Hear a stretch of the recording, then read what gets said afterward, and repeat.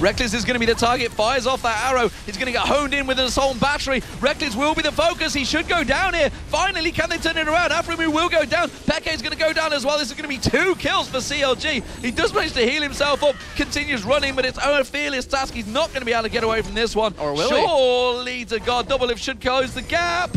No, throws out himself another heal, gets the spear off, pounces away again. xPeke continues to run. He's going to have another heal back up in a cooldown in a moment. Link is going to close him off. Where's he going to go? Is he going to buy himself enough time? That 10-second gap, he can pounce straight across. He's kiting Link across now. There's going to be the Hemo Plague. That's going to be enough. The tower hit should be in. He gets another heal off. Hemo Plague comes off. Nien comes across. He could throw a spear back again. Now he's got Soaz coming to help him out here. Soaz has joined him. He puts the shield on him as he goes past the tower. Gets the heal off, and he lives. Wow. I do not believe xPeke's great escape.